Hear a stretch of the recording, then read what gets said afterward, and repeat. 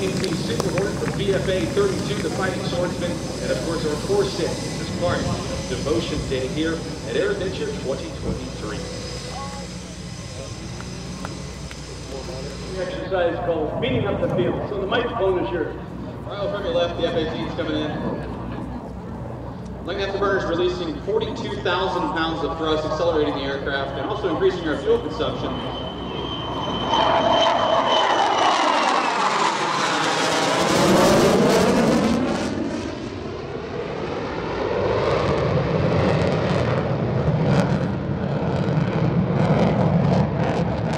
We're so lucky. Thank you, Paul Poveresi. Thank you, Audrey Poveresi. Back to you, Lieutenant.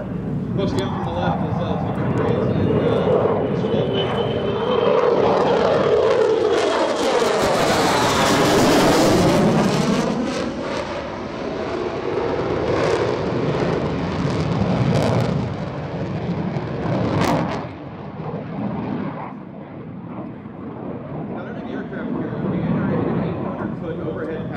Visual day landing configuration. It's a left hand brake overhead the ship.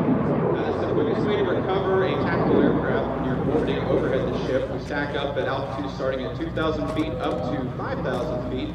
And then the stack decreases visually as each aircraft sequences in. This is all done without talking to each other. You are looking down at the aircraft beneath you and spotting the aircraft carrier deck for the aircraft to launch, and then you begin the recovery.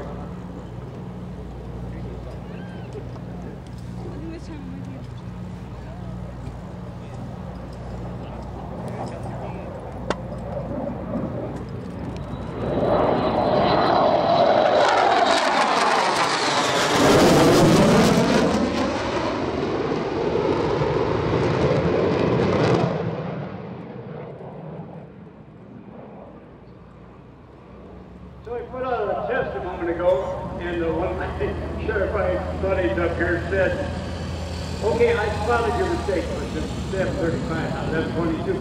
I was a little excited. I didn't, I'm only human, of course. We got some purists here, and when I mess up, which I do quite often, I'm going to hear about it. Sir. Well, Dave, we've got a saying that we often use that, especially when we're dealing with the warbirds and such, there's so many... Coming in from your left. Folks, as we're rolling out for landing here, typically as you roll into the group 3/4 of a mile from the ship, you'll make a ball call. Not done during the daytime, that is all during zip lip. However, at night, you will make that call. Flying an Army signal officers are looking at that.